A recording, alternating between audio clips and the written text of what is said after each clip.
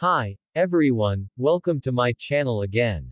Today, I am going to share about how to calculate sample size for 2-sample t-test using Minitab. Before watching, please like, comment and subscribe to my channel. Your support will encourage me to produce more videos related to Lean Six Sigma. What is sample size? Sample size is the number of individual samples or observations in any statistical setting used in a survey or experiment. Too small a sample yields unreliable results, while an overly large sample demands a good deal of time and resources. In research study, sample size calculation plays an important role for assuring validity, accuracy, reliability, and integrity of the intended study. Use power and sample size for 2-sample T to examine the relationship between power, sample size, and the difference when you want to compare the difference between two population means. For example, a process engineer wants to compare the mean plating thickness between machine 1 and 2. We will learn how to calculate sample size for 2-sample t-test using Minitab software. Let us take an example. A product developer is interested in reducing the heating time of an oven. Two types of the ovens are tested. Type 1 is the standard oven. And Type 2 has a new feature that should reduce the drying time. The 2-sample average drying times are mu equals 131 minutes and mu equals 126 minutes, respectively. We want to reject null hypothesis if the new oven reduces mean drying time. Suppose that if the true difference in drying times is as much as 5 minutes with sigma of 2.45, we want to detect this with probability at least 0.90 with 95% confidence level.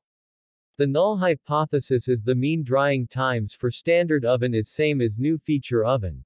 The alternate hypothesis is mean drying time is not same between standard oven and new feature oven. The significance level is 0.05. The power is 0.9 and standard deviation is 2.45. The delta or difference is 5. Choose stat, power and sample size, 2-sample t. In the pop-out, fill in differences, power and standard deviation. In the alternate hypothesis, select not equal. Enter 0.05 for significance level. Click OK. Use the power curve to assess the appropriate sample size or power for your test. In summary, the sample size needed to detect this difference with a power of 0.9 is 7. What if the power increased from 0.9 to 0.95? What is the sample size required? Let's change the power from 0.9 to 0.95 in Minitab. The sample size increased from 7 to 8 when the power increased from 0.9 to 0.95. What if the difference is reduced from 5 to 1? What is the sample size required? Let's change the difference from 5 to 1 in Minitab. The sample size increased from 8 to 157 when the difference reduced from 5 to 1. Larger sample sizes are required to detect very small differences between the hypothesized and actual values of the population parameter. For a fixed level of alpha equals 0.05 and power of 0.95, reducing the difference from 5 to 1 will increase the sample size from 8 to 157. There are 4 factors that affect the sample size, which are level of significance, alpha, expected size of the effect, the standard deviation of the hypothesized effect size, and power.